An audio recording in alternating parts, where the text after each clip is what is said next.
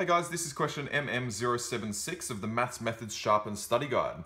So we got a function h of x equals 4 over x plus 1 take 2, and we want to find h of negative 1, the inverse function of h. So where do we start? So as always, we need to first state the equation. So h of x equals 4 on x plus 1 take 2. I like to say let y equal 4 over x plus 1 take 2. Just so that we're not pulling a y out of nowhere. From here, we want to swap x and y, solve for y. And that's for the inverse.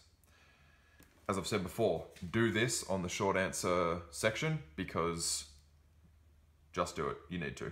So we have x equals 4 over y plus 1 take 2. Which gives us x plus 2 equal 4 over y plus 1. And then we can sort of cross multiply this up and cross multiply this down, which means we get y plus 1 equals 4 over x plus 2, which gives us y equals 4 over x plus 2 minus 1. However, this is not the end of the question. We need to write the inverse of h is equal, or therefore the inverse of h is equal to 4 over x plus 2 minus 1. This is our final answer. It does not ask us for the domain, so we don't need to write the domain, and it's worth 2 marks.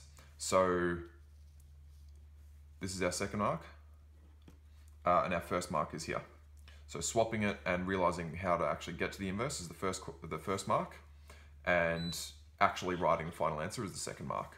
So inverse of h of x equals 4 over x plus 2, take away 1.